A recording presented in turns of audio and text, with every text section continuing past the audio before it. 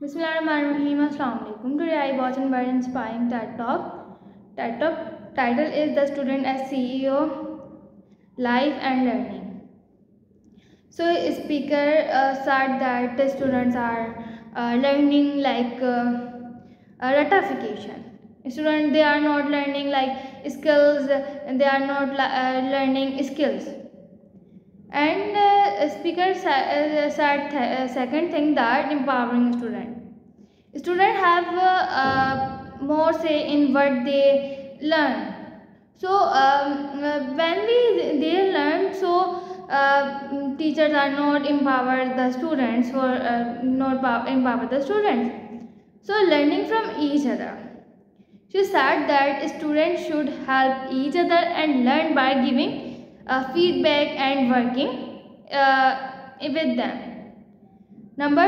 Fourth point is that personal learning time.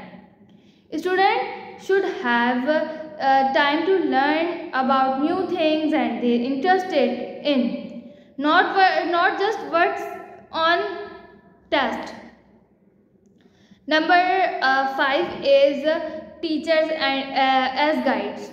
Teachers should help students learn on their own instead of just giving lectures.